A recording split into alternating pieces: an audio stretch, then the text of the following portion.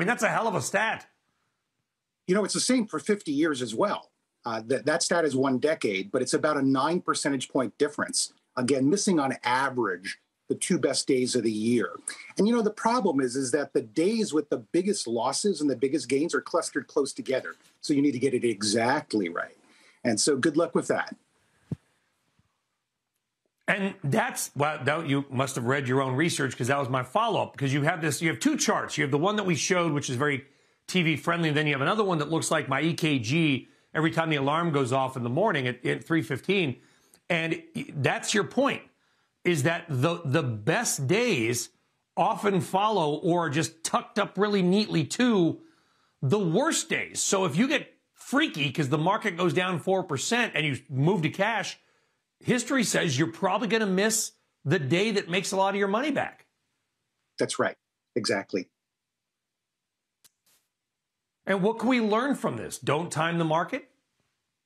Well, absolutely. Look, you've got to have risk buckets. Our risk bucket is smaller than it was a year ago. We're focusing our risk investments in areas where we have higher confidence.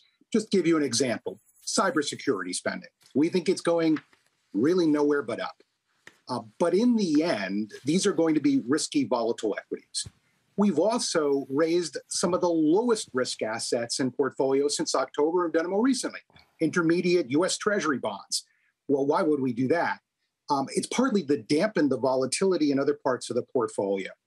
And so the environment is different now. We are not getting help from monetary policy. We're getting anti-stimulus over the coming year.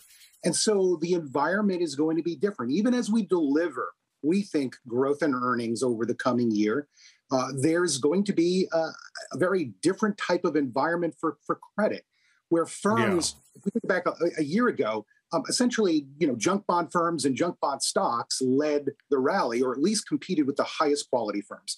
Now beneath the surface, you have to, again, think about sustainable investing.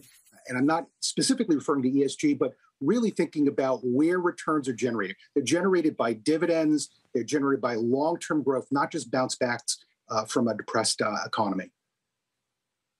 Is it going to be basically then a blue chip stock type year with bonds, investment grade bonds are off to their worst start to a year ever? I would look at it this way. You just got to be thinking about not necessarily just the very best possible return, but a wider range of possibilities and a more moderate return environment. And quality is probably the better way for you to play it.